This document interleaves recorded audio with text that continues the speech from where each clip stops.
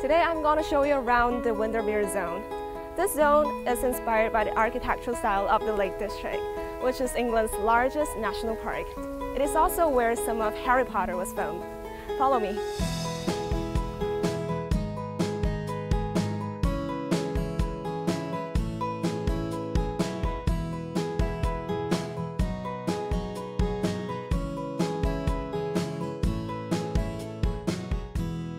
Windermere is England's largest natural lake and one of the country's most popular holiday destinations.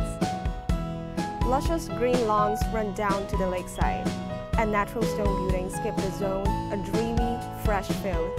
The landscape makes you feel as though you're on holiday.